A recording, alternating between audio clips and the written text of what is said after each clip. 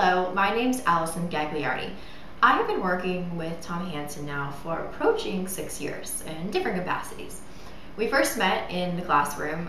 He was the professor, and the first day was going normal until he pulled out the student newspaper and started critiquing one of the articles on the front page. And he didn't know it at the time, but it was my article. So ever since that first day, I had considered Tom really an advisor and a mentor, and I started to go to him for straightforward and solid journalism advice, which I wasn't getting from my other professors and even the current advisor of the student paper at the time.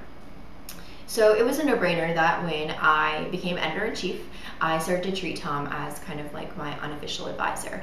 And when I decided with my team that we were going to move to a digital-first newsroom and really focus on the website and social media, we kind of voted Tom as our guru, and he helped us in a great capacity along the way.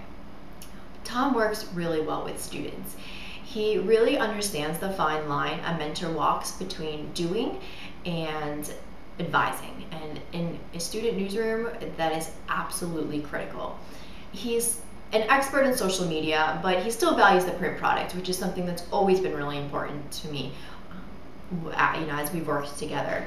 Like I said, I've known Tom for about 6 years, and I can confidently say that he's a very talented teacher and experienced writer, and an overall really funny guy, which is why students love working with him.